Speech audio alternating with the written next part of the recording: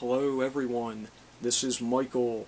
It is December 28, 2013. Tonight I would like to discuss beauty pageants, and specifically when mixed girls win these beauty pageants. White nationalists and other white people get very upset when a woman who is either not white or is mixed, 50% white and 50% not white, wins a beauty contest in a majority white country.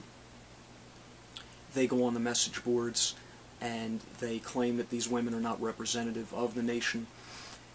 Last year, in the nation of Thailand, both of the Miss World and Miss Universe candidates were half Germanic. The 2012 Miss Thailand World was half Thai and half German. Her name is Vanessa Herrmann. And the 2012 Miss Thailand Universe was half Thai and half Austrian. Her name is Farida Waller.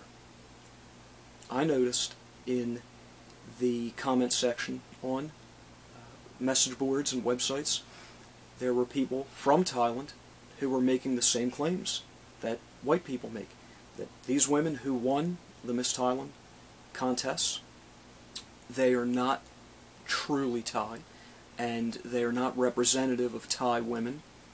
I can also bring up another example in the Miss Ghana pageant a few years back. There was a woman who won, and she was half Ghanaian, 25% Persian, and 25% German, and I noticed in a comment section people were saying, how did this white girl win?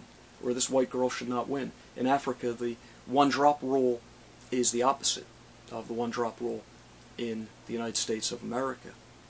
It is perfectly acceptable for a woman who has a parent from the nation in which she is competing to not only vie for the title, but to win as well. I see absolutely no problem with that.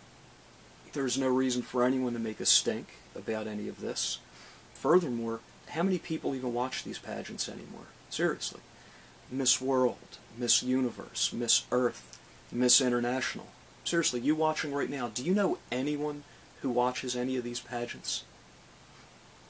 My intention in creating and posting this video is to show that, number one, mixed women do win in majority non-white countries, and number two, non-whites make just as big a stink as white people when these mixed women win these pageants.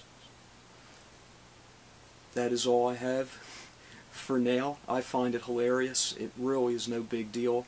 In any event, that is all. I thank you for watching. Goodbye.